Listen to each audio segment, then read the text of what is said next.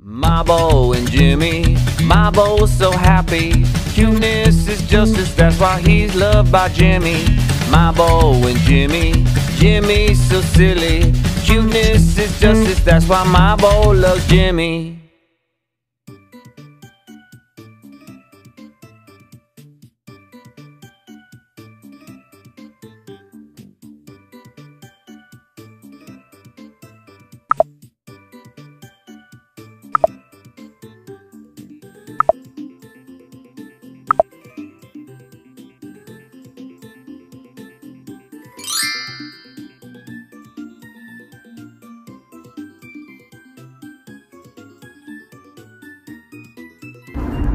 So an onsen, as you know, is a public bath where you get naked. And today we're going to one, and apparently I'll be having to get naked in front of Mabo's dad, his brother-in-law, and his nephew.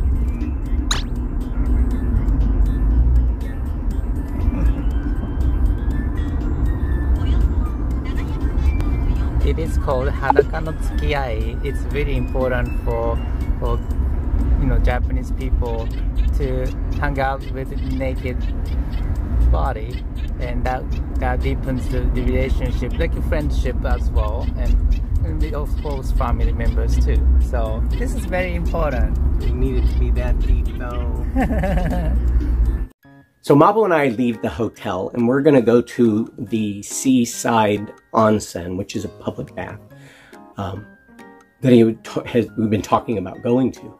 And literally, as we're going, he lets me know that his mother and dad and entire family are joining us.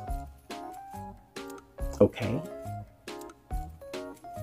I go into panic mode. My overthinker mind has just like leaped off the bridge. It's in free fall. It's just, it's like thinking of everything that I'm not sure that I want to see or other people to see, or, like you can't unsee things. And this is the second time I'm going to be meeting his dad, and which was just a day or two before. And that last time, we were fully clothed, and it was still kind of tense for me. And this time, it's going to be naked. Totally and entirely naked. Like, Mabo, I would have shaved my back if you would have told me. I would have. They're going to think you, like, married a Yeti. Just... Did you see what's behind me? So I'm, so like I pop another Xanax because I've already popped one. Just the idea of being nude anyway, just let alone parents being involved and family involved. So we pull up, the family's meeting us there, and it's beautiful. It's beautiful. It's gorgeous. It's right by the sea. It's on this little hill. You can see some of the pictures. And luckily for me, there's a sign on the door that says, "Closed for cleaning." And it was going to be for like the next few hours. It's like in the middle of the day, every day they clean the spa. I was like overjoyed. I was like, yes, there is a car.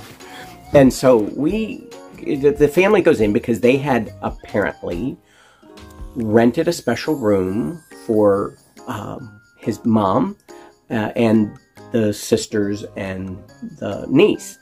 Like a private room. And the spa was offering us to use it as a family room, which would mean the entire family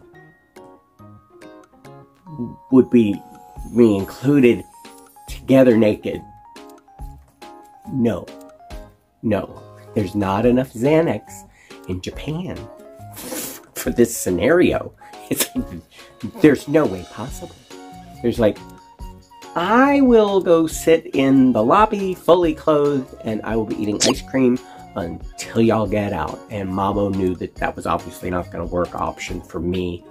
So they cancel that room, and I'm all excited until I realize that they're like gonna take us to another one that is nearby. And I was like,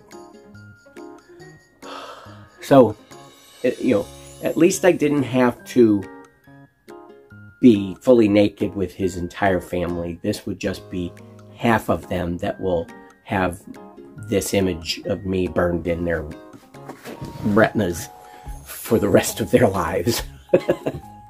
So we pull up to what looks like a rundown strip mall. And I was like, the spa, I mean, compared to what we just left, this was like definitely a downgrade version. And he was like, yeah, this is like a multiplex spa. And I was like, what does that mean? He says, well, you'll kind of understand when you get inside. So we go inside, and it's nothing fancy. It's like this little window. As you go through the door, you pay, and they give you what is apparently some towels, one per each. And there's an escalator. It's an escalator in the mall, or the spa. The mall. And when we get to the top of the floor where our spa is, there's a bowling alley in this complex and an arcade in this complex. It was definitely, let's just say, a step-down version from option number one. So before I can even get inside, okay, so luckily there's a men's only area and there's a women's only. The women go that way. Before I can even get myself to go through the door, I had to pop another Xanax, so I did. And we go in, and we've got the towel. He's like, here's your towel. I'm naked now. His dad had already gone in, and Mabo hands me the towel. When you open this towel, it's the size of a washcloth. Half of a washcloth. It's maybe this big, so like, I'm thinking, what do I do with this? Do I like cover myself so they don't have to see me, or do I cover my eyes so I don't have to see them? I was like, what do I do with this thing? And so we go in, and you have to wash down first. They've got separate little washing areas, which is a cool thing. You know, you clean off, and soap and all that stuff, and a hose. You each got your own little cleaner stuff. And so we go in, and his dad's already in the spa, or the pool area, let's call it that. It's outdoors. And, you know, like, I'm just trying to get into the water as quickly as I can so his dad doesn't need to see my chicken McNuggets and have that burned into his retina for the rest of eternity. And so I step in, and the pool it basically came just below my knees. So like, I instantaneously just drop into the water to cover as much of me as I possibly could. And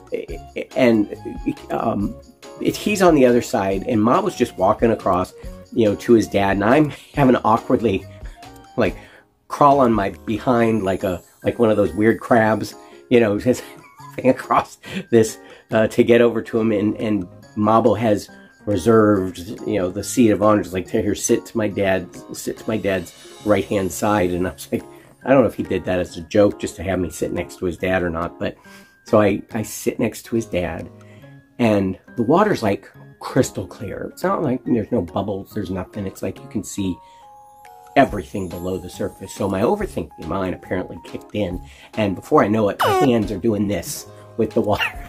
I'm not even doing it on purpose. And so I'm doing this with the water so that I don't accidentally see them and they don't accidentally see me, you know. And so I'm doing all this. His brother-in-law and his nephew come in, and I'm looking at the sky and, you know, trying to let them get in and under the water. And so while they're talking and stuff, because I obviously don't speak the language, you know, I'm over here like doing some form of Lamaze, you know,